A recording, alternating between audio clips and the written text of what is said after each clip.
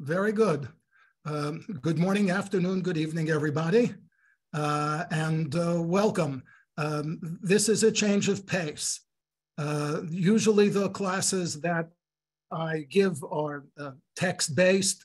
They tend to be either biblical in nature or Talmudic, Midrashic, or certainly rabbinic in nature. The class usually revolves around some relatively intricate, either literary, linguistic, or theological explanation. We will be doing text this time. We'll be looking at the texts of many of the songs that were sung by the early Halutzim, by the pioneers in the 19th century and the early 20th century, up to the early years, let's say the first decade of after the establishment of the State of Israel. I have to draw the line someplace. So we will be looking at some texts, but clearly not with the intensity with which we have previously examined more classic texts. So since as a segue then, let me begin by sharing with you a pasuk and a Rashi. When you think of Hebrew songs or Jewish songs in the Tanakh, two things come to mind. One I rejected out of hand because it's a bit negative. That, of course, is the famous line in Psalm 137 on the Harod Bavel, where our enemies and tormentors said to us, Shiru lanu mishir Tzion. Exactly what the Shir Tzion was is a matter of some debate amongst the Parshanim. Seems to be a consensus, though not necessarily a unanimity, that refers to the songs, the Mizmorim of Tehillim, that were sung by the Leviim in Beit HaMikdash, but it could very well refer to other songs as well. So I put that aside on account of its, as I said, it's somewhat negative context, and chose this one instead. When Father Jacob, Yaakov Avinu, dispatches his sons back to Egypt, not the first time, but the second time, he tells them, K'chu mizimrat ha'aretz b'kleichem. And as you see, the standard translation of Zimrat ha'aretz are things that are most praiseworthy of the land. What these things were is explicit. He says, ma'at sori, ma'at vash, right? Some balsam, some honey, spices, pistachios, almonds, right? Almost as though it were Tu B'Shvat, which of course it was just yesterday. So these are the Zimrat Ha'aretz. Clearly the reference is to fruits and nuts, meaning that even during a famine, there were certain things that continued to grow, at least during the early years of the famine. And Yaakov is suggesting that perhaps in order to mollify, to pacify the ruler of Egypt who was making things difficult for his children, that he would make a gesture to send him something. But the question is, why are these things called Zimrat Ha'aretz? What connection do they have to Zayin Mem Resh? Now, I must tell you that what Rashi says is lovely, and we're going to proceed on that basis, right? Rashi says that Zimrat Ha'aretz was understood correctly by the Targum, by Onkelos, who translated it as Mishavach Ha'aretz, things that people praise, hence the English translation, right? But then he says, why are such things called Zimra? Shahakol mizamrin alav kishehu ba la'olam. That when these things come into existence, that is to say, when these trees bear the fruit or when these nuts grow, right, that people sing their praises. So indeed, Zimrat Ha'aretz are things that are praiseworthy, but they're praiseworthy particularly in the way that people sing about them. Between you and me, just parenthetically, I don't think that's the pshat. I think that the pshat would recognize that the word zimora is an agricultural term.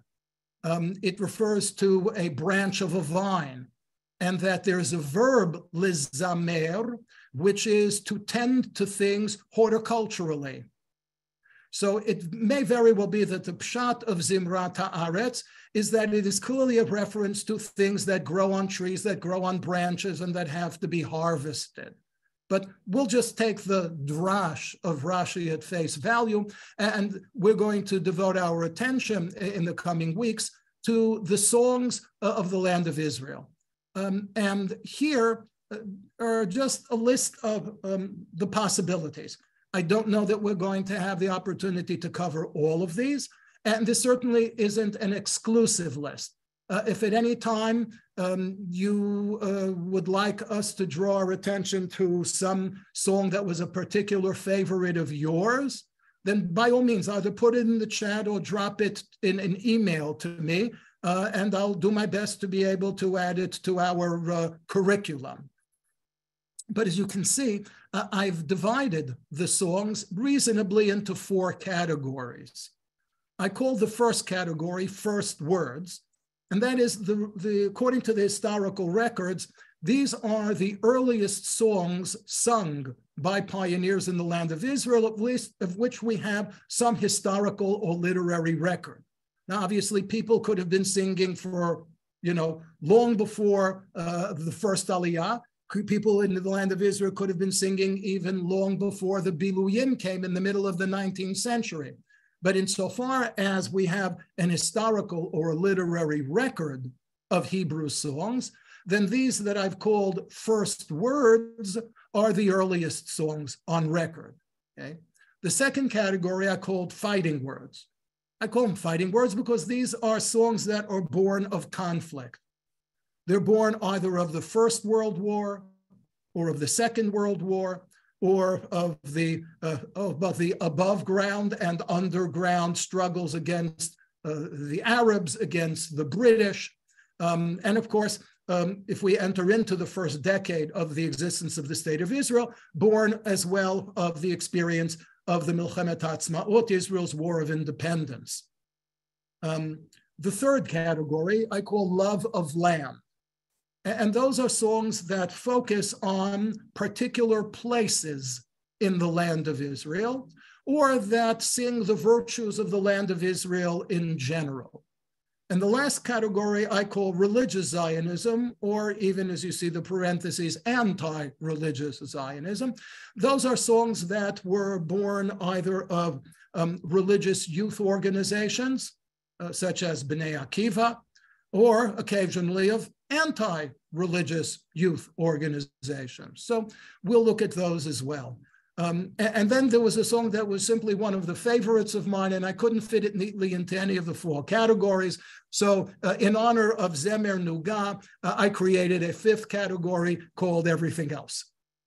So as I said, just as you can reasonably expect, I'm going to introduce some of my favorite songs. As I said, you're all invited if you wish to let me know of what were some of your favorite songs, and just do my best to try to get them into our curriculum. So with that introduction aside, we can move directly to the earliest song of which there is either an historical or a literary record. Just to fill you in on what you see here, every one of the songs on the source sheets has the full text of the words of the song, but there's also, as you see at the beginning, there's a link. Okay? If you're unacquainted with this website, the website, as you can see, is called Zemer Reshet. Right? Reshet is like a station. Zemer is a song. And it's .co.il. So this is a website that's maintained in Israel, specifically for the purpose of preserving Hebrew songs. And the website contains the texts of the songs. It contains, if there is available, some information about the composer, about the lyricist, but more to the point, it contains, in most cases, several recordings of the song on the part of either well-known or unknown Israeli or other Jewish entertainers.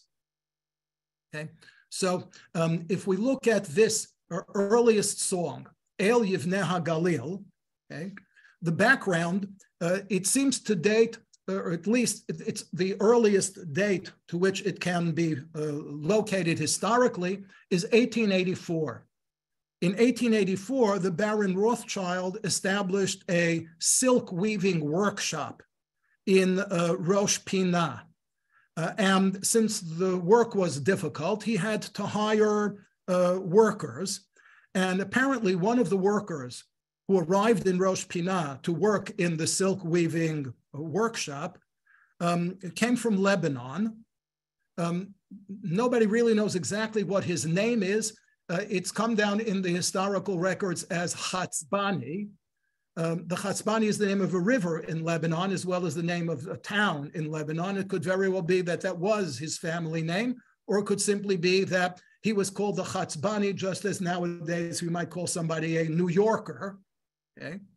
And again, according to the meager historical evidence that we have, he taught this song to the other workers in the factory, having brought the song with him from his ancestral home in Lebanon, along with a tradition that the song had originated actually in the 16th century, when, if you're really up to date on your history of the land of Israel, there was an attempt, unsuccessful ultimately, to reestablish some sort of Jewish settlement, specifically in the city of Tveria, under the auspices of the Duke of Naxos, Don Yosef Nasi, and under the patronage of his aunt, Dona Gracia Nasi.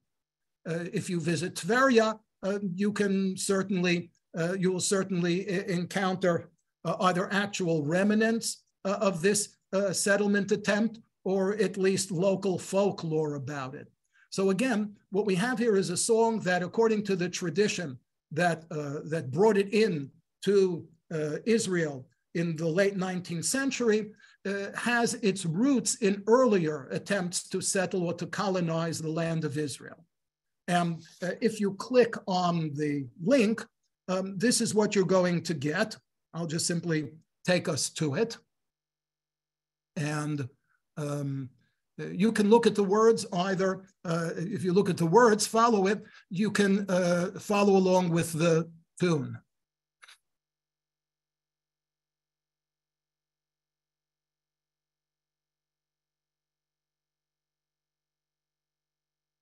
You just tell me, whether you hear it? Somebody give me a thumbs up if they hear it. No. We can't hear it. We cannot hear it. Okay, I got to try something else. Always a possibility. Hold on. And let me go back here and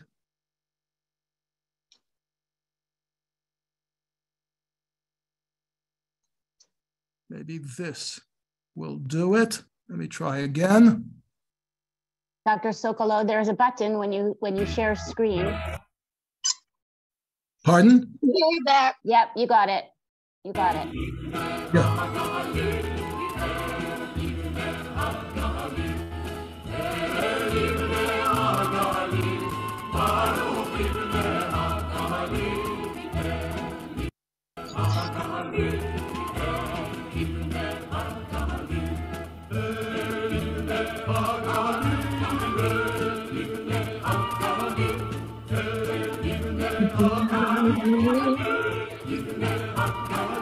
Okay, somewhat repetitive. Here's a slightly different version that at least incorporates some more of the words.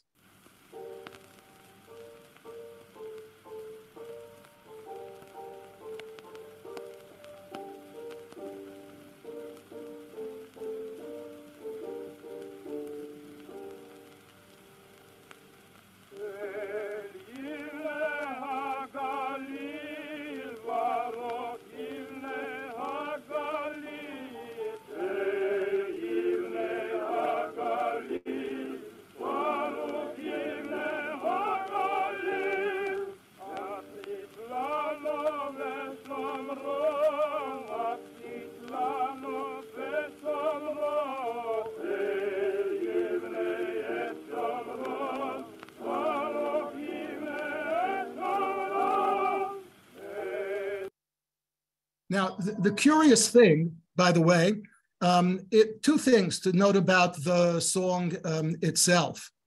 The first is that it seems to be constructed along the lines of one of the piyutim that we might recognize from the Haggadah.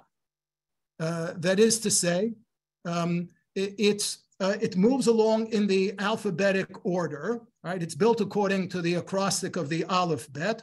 And as you can see, there are also, let me just get it back up. Okay. That Atlit with an Aleph, Be'er Yaakov with a Bet, okay. Ben Shemem, Gedera with a Gimel, Deganya with a Dalet, right? Hartuv with a Hey. So it's constructed, it's somewhat reminiscent of Adirhu Yivneve To Bikarov, Bimheira, Biyamenu Bikarov, El B'nei, the notion of building, Yivne, right? It's somewhat reminiscent of that Haggadah song. But a curious thing, what does the first athlete time mean? we're trying to come across this, is that there's also a little bit of poetic license here. Actually, the place of Atlit, right, in the Galilee, is actually spelled with an ayin. But it appears that at least when the song was put together in the last decade of the 19th century, there was not yet any place in Israel that began with an aleph. So since they already had an ayin, they had ein ganim, and they had ekron, so they took some poetic license and they spelled atlit with an aleph in order to have a complete aleph bet. Okay. What about Ashkelon, Ashdod? Those begin with I. There were no Jews living there. Oh, okay, interesting. There were no Jews living there at that time. So they seem to have limited it to places that were already being settled by Jews. So as I said, it would seem that there really is no other way in which to account for it. They didn't make a mistake in spelling. Which year would these songs be from? These the 30s? Hi. No, as I said, it can be traced back. It can be traced back all the way to 1884. Oh, okay. But it again, like many songs and like many piyutim, it also grew by accretion over time. Okay. I do want to make just one comment about Ekron. Now, if there were Ekron, if you may recall from your Bible, was one of the 5 cities of the Philistines, right? The original 5 towns, if you'll pardon me, were Ashdod, Ashkelon, Ekron, Gat, and Aza. Okay. Now, at the turn from the 19th to the 20th century, as I mentioned, there were no Jews yet living in Ashdod or in Ashkelon, and certainly not for that matter in Aza, though there had been Jews living in Aza in the Middle Ages during the Ottoman period. But my neighbor's family, I believe, was in Aza at that time. But there, in 1884, there were already Jews living in Ekron. The place in which they were living, which when they moved into it was called Ekron, its name was subsequently changed. It's now called Mazkeret Batya.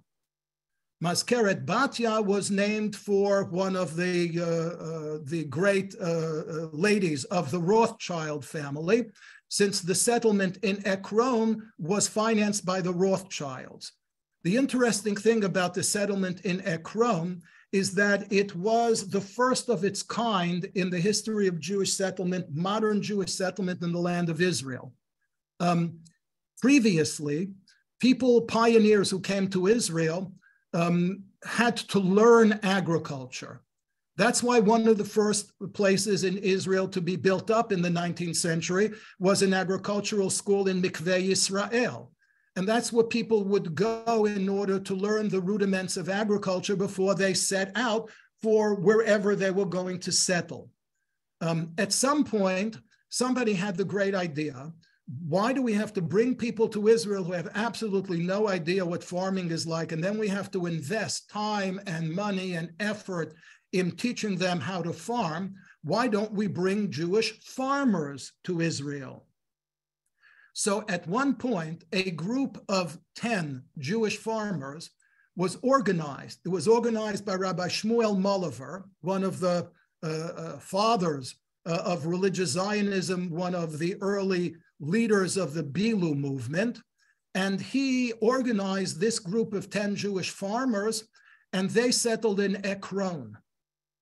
Now, the interesting thing is not even so much that this is, as I said, the first time that a village of Jewish farmers was established in the land of Israel, but Rabbi Moliver had a concern, and his concern was, what would these Jewish religious farmers do during the Shemitah year? Right? His concern was that, as it was, they were able to barely make a subsistence living. And the concern was that during the year of Shemitah, he was afraid that, that their settlement would just simply come apart.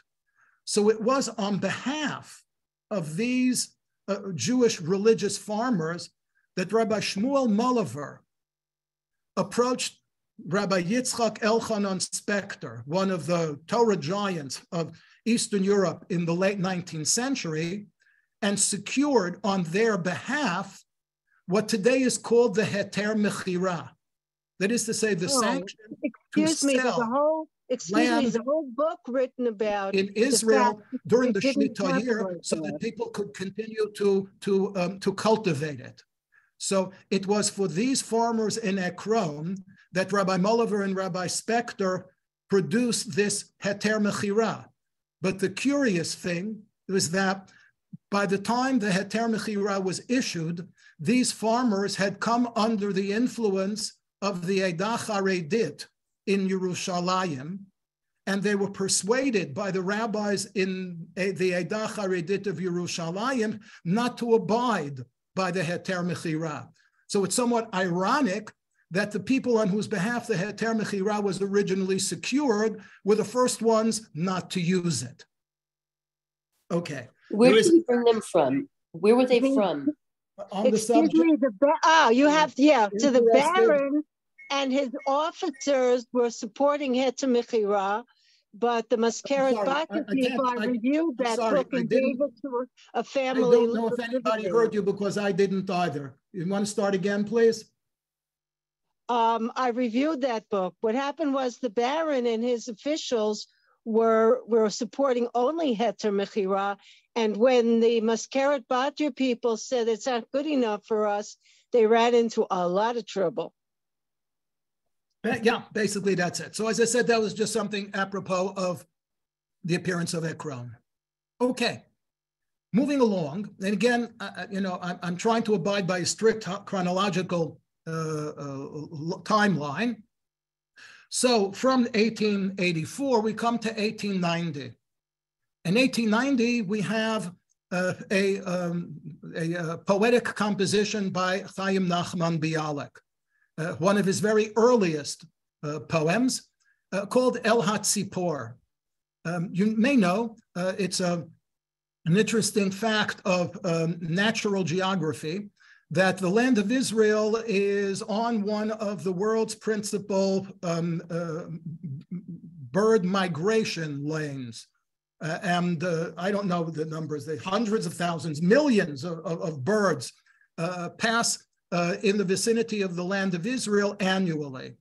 I don't think Bialik was particularly aware of this, but he certainly knew that in the winter birds went south and came back again in the spring. So on the reasonably literary fictitious assumption that one of those birds returning to Eastern Europe in the spring had gone as far as the land of Israel, Bialik wrote a poem to the bird, El HaTzipor. As you see the opening lines, Shalom Rav Shuvech Tzipora Nechmedet, right? Welcome back, darling bird, Me'artzot HaChom, returning from the warmer lands, El Chaloni, to my window, El Kolechi Arev, to your pleasant voice, Ma Nafshi Chalata, how much I missed it, bachoref during the winter, ba'ozvech me'oniv, when you left these parts. And he asks the bird to bring him specific regards from the land of Israel. Now, I'm going to play you a rendition of this poem by the famous Israeli songstress Nechama Hendel, but I want you to pay particular attention to the way in which she pronounces the words, because this is something that we're going to see time and again when we look at early Hebrew songs. Many, maybe most, of the really early Hebrew songs were written by Jews who grew up in Eastern Europe and who were accustomed to the Ashkenazic pronunciation of Hebrew. Not merely the Ashkenazic pronunciation of Hebrew, meaning that they pronounced a sav as a sav and a kometz as a kometz, rather than as the Sephardic pronunciation would have it, but their intonation, their accentuation was typical of the cheder, okay? Which means that over time, two things happened to many, most, or maybe at some point even all of these songs. They began to be sung by people who first of all used the Sephardi rather than the Ashkenazi pronunciation, which means that savs were pronounced tav and kometzim were pronounced ah. But the second more striking change is that words started to be accented correctly rather than the way that they had been accented in the cheder. The ordinary rule in Hebrew, the rule of thumb in Hebrew, is that Hebrew words, generally speaking, are what we call milarah. That is to say that the accent is on the final syllable. The exceptions to the rule are what we call mila'el, where the accent is on the penultimate syllable, the next to the last syllable. The traditional Eastern European Jewish pronunciation, right, tended to regard most words as being mila'el. Modern Hebrew, following the Sephardic tradition, recognizes, as I said, that most words are actually milarah. So instead of shalom rab shuvech tzipora nechemedet, what you really have is that Bialik, when he wrote the poem, he was thinking of shalom rab shuvech tzipora nechmedes, which not only is a different intonation, as you can sense, it preserves a rhyme, right? Kind of like iambic pentameter, an alternation of stressed and unstressed syllables. Obviously, if you're going to impose a rhyme scheme on a Hebrew sentence, it's just inevitable that you're going to, to technically mispronounce certain words. So again, here is Nechama Hendel in her rendition of this poem.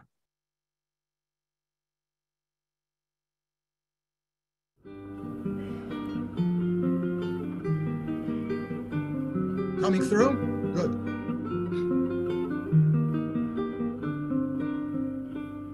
Shalom rav shuvech tzipora nechemet me'aretzot hachom elechaloni el kolech ki arev manafshi kalata bachoref be'ozevech me'oni el kolech ki arev manafshi kalata בחורף בעוזבך מעוני.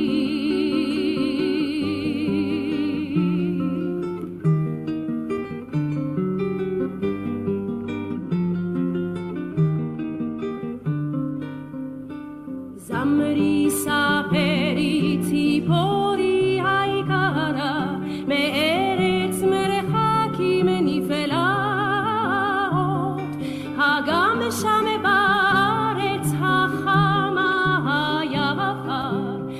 בין הרעות התלאות, הגם שם בארץ החמה היפה, תראה בין הרעות התלאות,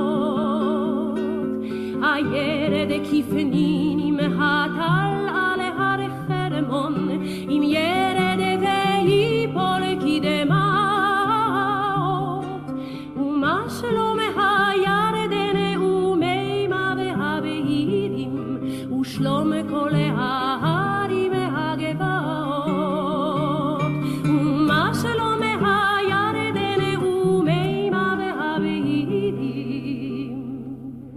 ושלום כל ההרים הגבעות.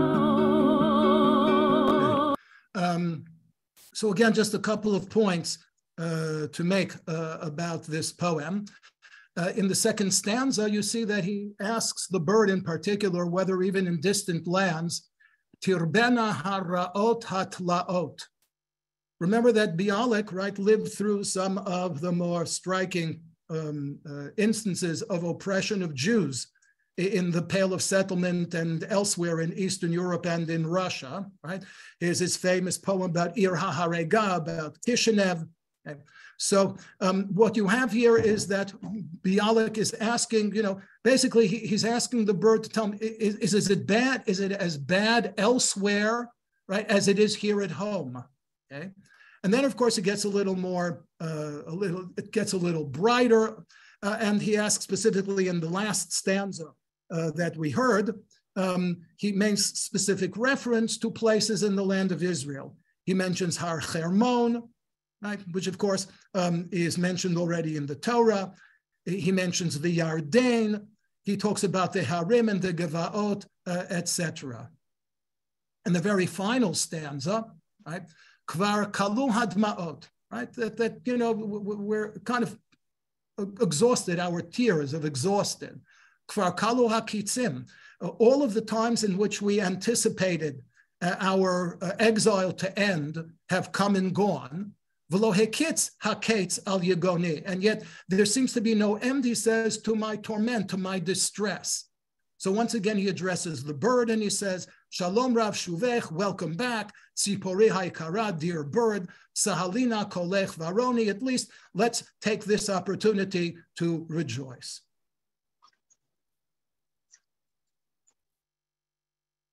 If I could just add something parenthetically, in more recent times, the Ethiopian Jews who recognized this migration pattern wrote a song in Amharic asking the birds who came about what was going on in Jerusalem and praying, how is Jerusalem from which you are returning, and praying for its welfare.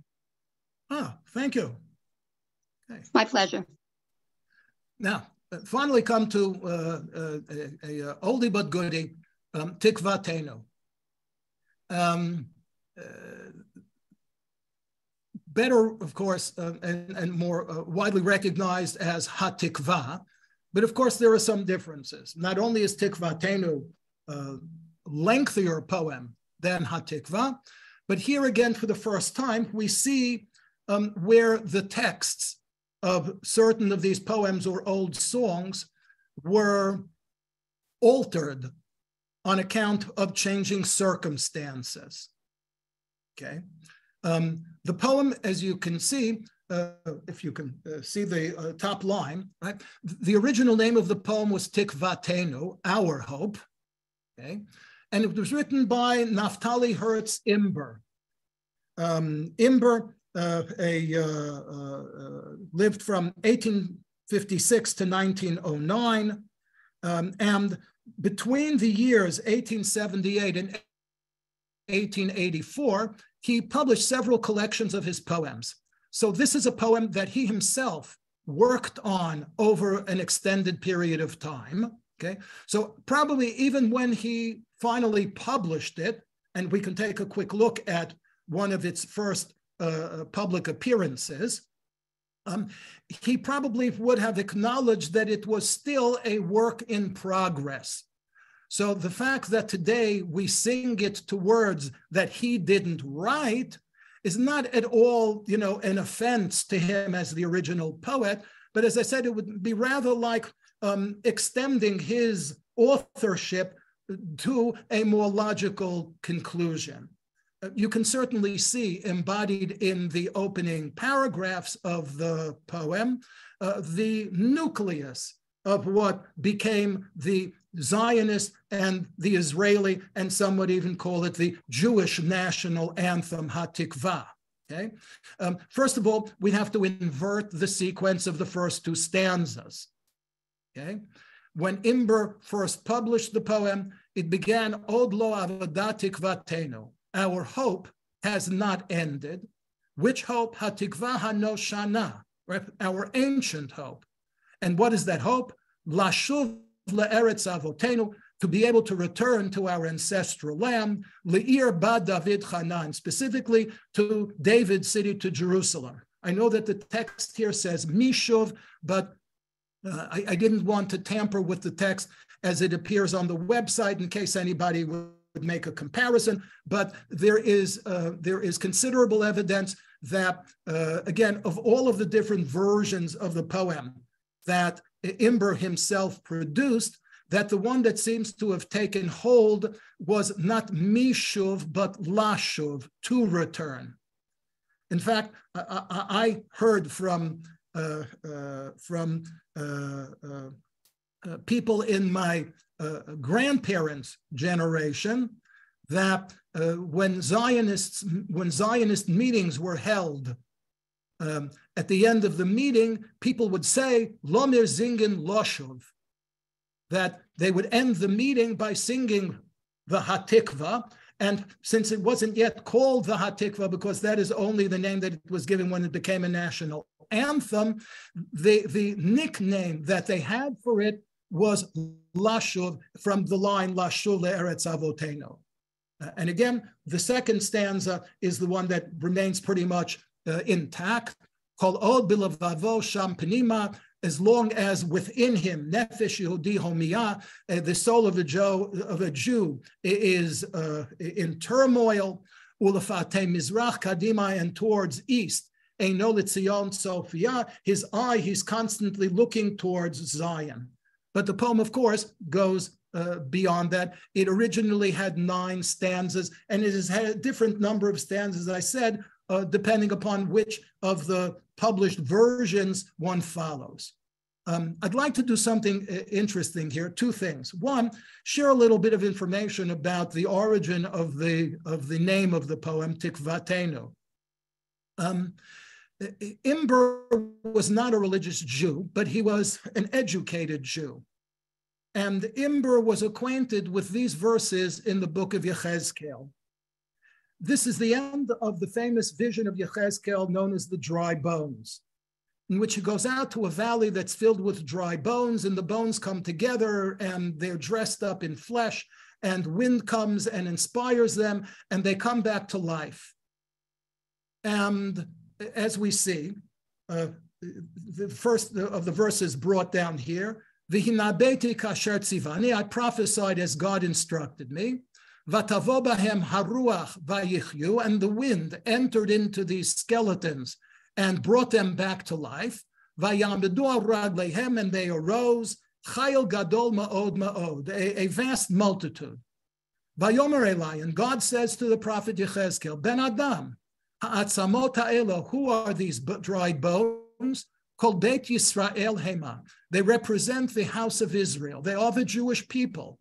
But why are they dry bones? Because they said, or they thought of themselves, Yabishu atzmotenu, our bones are dry, meaning we lack vitality, we lack the essence of life.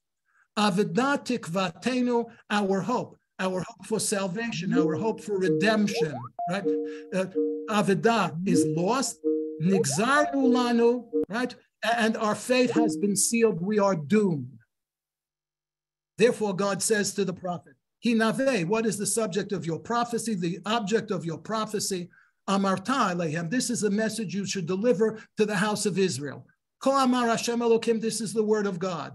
Hine ani foteach et kivrotechem. If you think of yourselves as just skeletons, God, as it were, is going to open your tombs. and he will take you out of your tombs, right? This is obviously a metaphor for Jewish life in the diaspora, in the exile, right? God will take them out of the exile. V'heveti etchem el admat Yisrael, and he will restore them to the land of Israel. This is the origin of the title Tikvatenu, and you can see that it even incorporates the phrase Aveda Tikvatenu.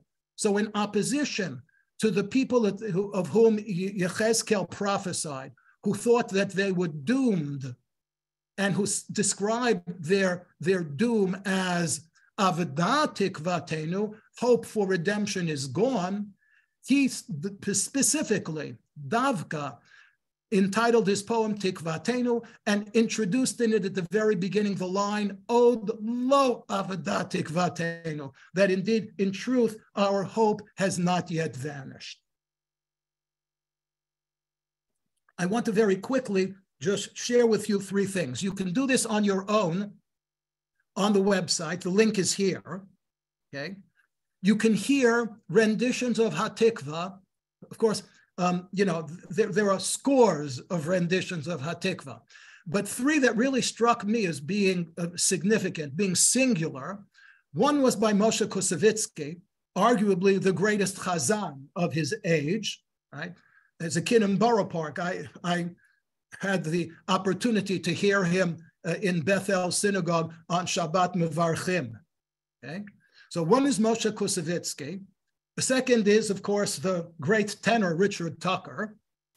And the third is a curiosity, Al Jolson, okay? Who, of course, got his role in the jazz singer because he was the son of a chazan. Okay, so those are three renditions of Hatikva that you can obtain on your own. Okay, but one that I think you might be particularly interested in, and I will share it with you, is this one. Not what you might have expected. 1886, I found out, titled Tikvatenu, which means our hope. It's deeply moving words are a prayer which suggests that as long as the heart within a Jewish soul still yearns, hope is never lost. So tonight, this very special occasion, I sing this with the continued hope that we may learn from yesterday, live for today, and continue to strive for a better tomorrow. Feel free to join me as I sing your beautiful national anthem. Probably the most beautiful one ever.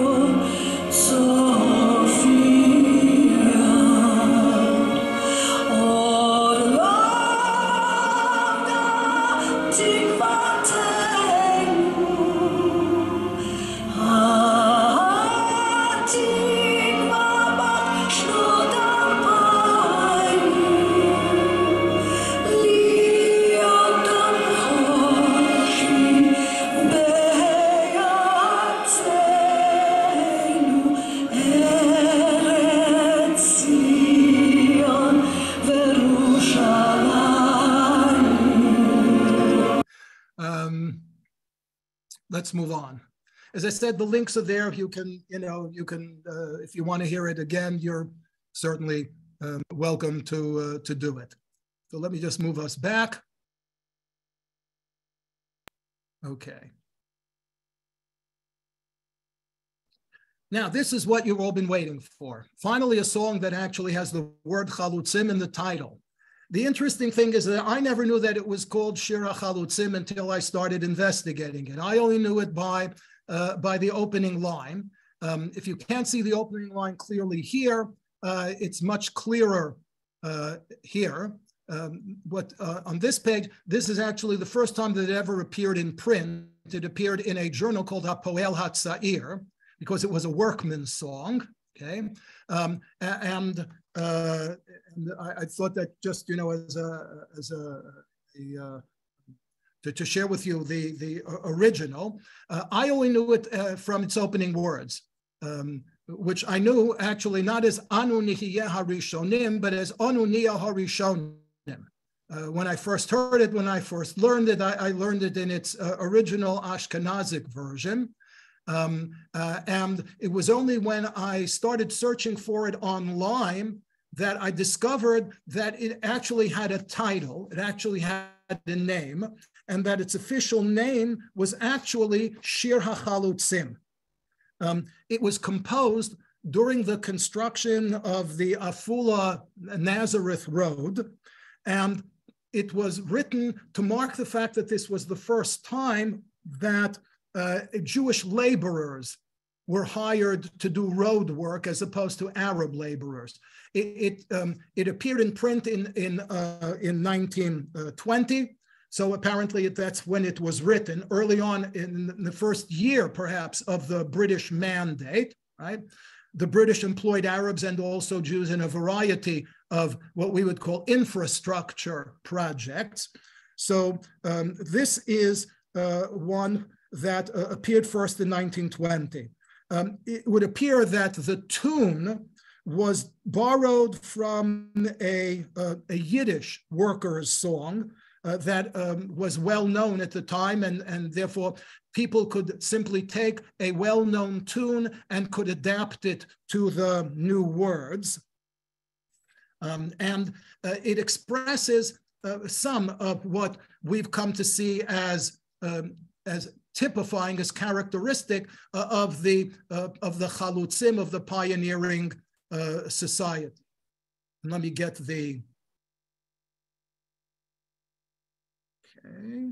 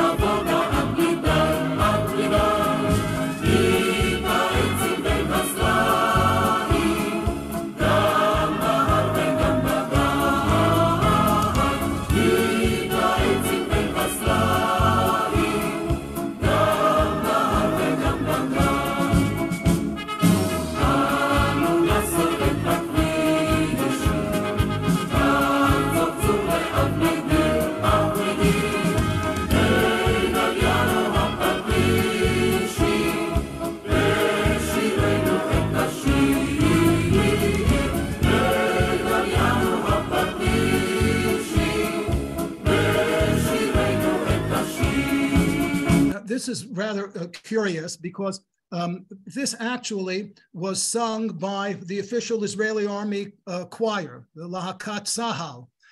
So it's curious to hear, you know, but they understood that they couldn't sing it the way they might have read it.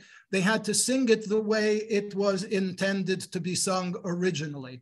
Just a couple of points about it. As you can see, the background of building a road comes through in the words.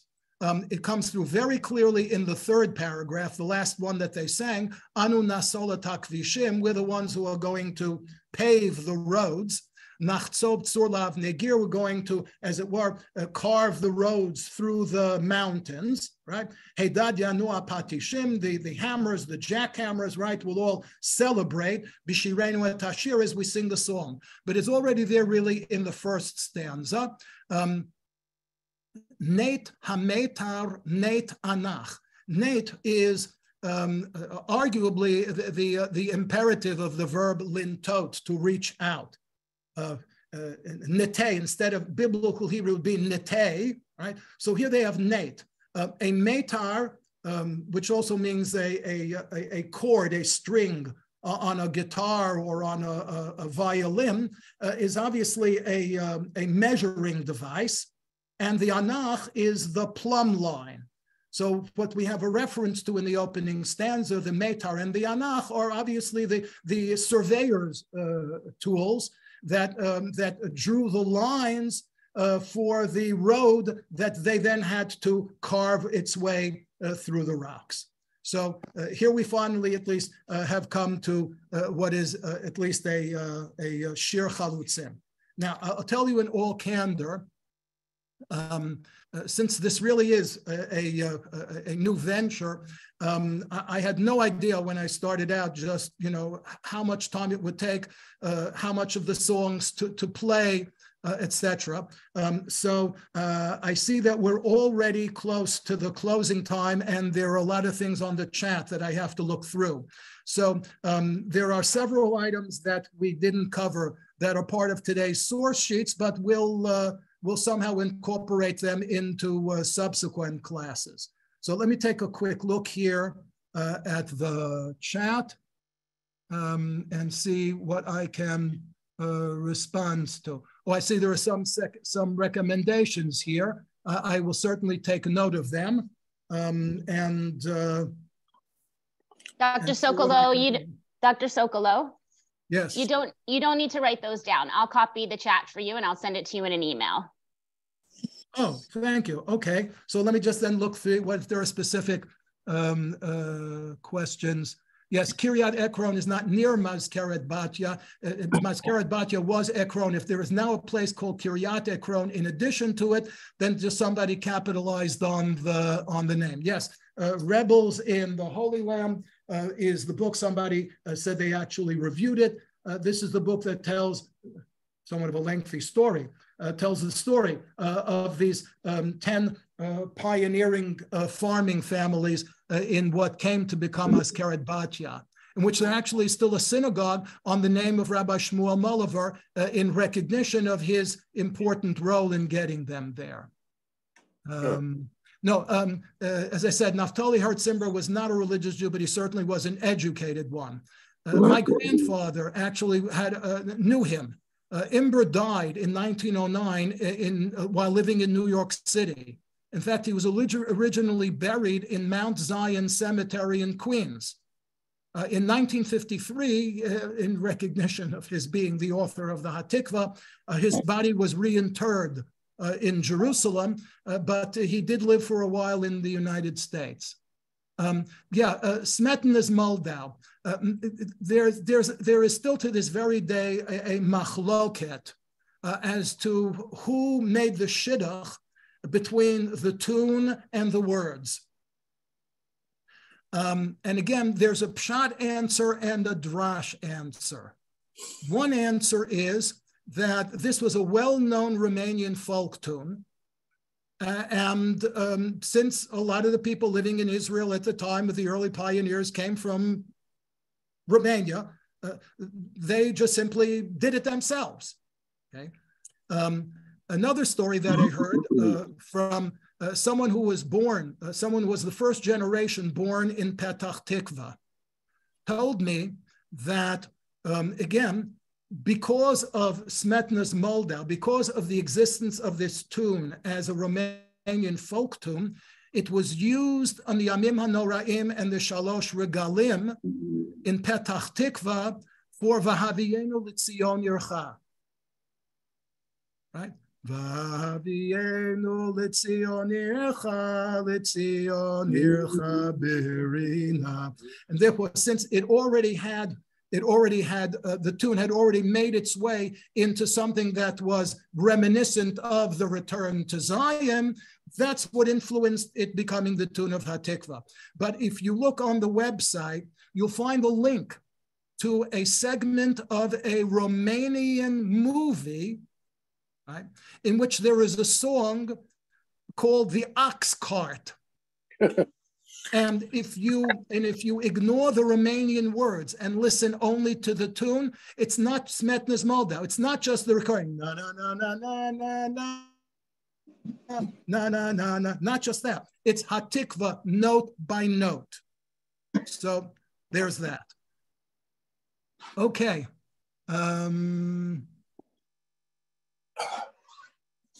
Wow. 1603 53rd Street. Oh my gosh. Oh my gosh. Yes. Yeah. Well, like your parents, Debbie, my parents, were Hashomer Adati, Apol HaMizrahi. So again, I love these songs because of the songs that I heard as a kid. But before we leave for today, I also want to make another confession. And that is that it wouldn't have occurred to me to attempt this if I hadn't read this book over the fall. It's a rather remarkable book. It's called Shir Hu Lo Rak Milim, which actually are the words of a song, right? There's a song called Shir Hu Lo Rak Milim, right? Songs are not only words. It's written by a very well respected Israeli historian named David Asaf. And he has a blog called Erev Shabbat. And occasionally in his Erev Shabbat blog, he investigated the roots of some of these Hebrew songs. And eventually he put, about 15 of them together into a book. And I was so taken with the book, I so enjoyed reading it, that's basically what gave me stimulated me to put all these songs together and to share them with you. So once again, thank you all for joining us today on this pioneering voyage into pioneering songs. And I look forward to seeing all of you, or as many of you as possible, next Tuesday at 11 o'clock. Shira, back to you. Dr. Sokolow, hi. I just got on. Oh, Rabbi Kelman. Yeah. I just heard the last 2 minutes that I saw the comments. So fascinating. Everybody enjoyed it. So I'll have to listen later. But anyways, I just wanted to say hello and welcome back. Thank you. So Yasher Koach. But nice. I guess we didn't do any singing today, actual singing, but that's okay. Well, I heard that people will sing along on their own when the music is playing. That's it. As long as they're muted, they can sing as much as they want. Exactly. So, okay. Anyway, thank you. I want to tell you, I enjoyed so much as someone who was 7th generation from Jerusalem. I know really all the songs, and it really touched my heart. It's beautiful. Thank you so much. More to come. She could probably sing. Her husband, of course, was a great chazan, world-class chazan. So I don't know what your voice is like, Ruchama, but anyway. Yeah, it's just like amazing. Yes, I enjoyed all the songs. I know them. It means so much to me. It's history. Our songs are history, not just words. It's history. Thank you very much, Rabbi, and Toda Rabba. Okay, thank you. Okay, okay. Rabbi Shulman in 1 hour on Sefer Daniel. And then Rabbi Helfgott is not speaking this week. Our regular shiurim during the week. Rabbi Daniel Friedman will give the Parsha shiur on Thursday. And then my shiur on the Siddur on Friday. Tomorrow, Lindsay Guhartz will be speaking her series on Christianity, and Rabbi Levine continuing part 2 on development of the Shulchan Aruch. Next week, we'll have a few new series that are beginning. I mentioned last night. Rabbi Liebtag, of course, will start a new series on chronology in the Bible. When the Torah is not in chronology, and Adam Mintz will be giving a 4-part series on the history of the Eruv, including that's what he wrote his PhD thesis on. He just came out with the book on the history of Eruvim, and he will give, of course, a talk for those who live in Toronto. One of his 4 talks will be on the history of the Toronto Eruv. And I'm happy to announce, we'll send you details that in the near future, Shuli Mishkin will be back giving another series. So we got lots going on here, and hope to learn with you. And I don't know, Shir, if you want to say anything, but I'm going to go back to school, and everybody have a wonderful day. Hope to see you soon. And thank you, Dr. Sokolow. Okay. Thank you. Dr. Sokolow, do you think that there's any communist influence in any of the songs? The one of the road builders sounds very much like a song to attract her.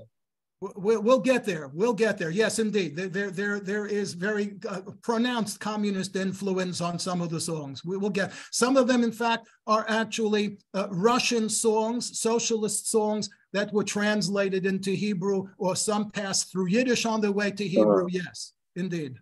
Okay. Dr. Sokolow, I see Paul. Paul has his hand up. Paul, are you still there? Do you have a question before we go? Well, maybe he's just waving, so I'll wave back. Paul, now's your chance. We're about to end the meeting. Okay. Okay, the blog is called, David Asaf's blog is called Oneg Shabbat, not Erev Shabbat. Sorry. Okay. Thanks, Paul. But it comes out on Friday. Thank you. Correct. It's excellent. Thank you so much.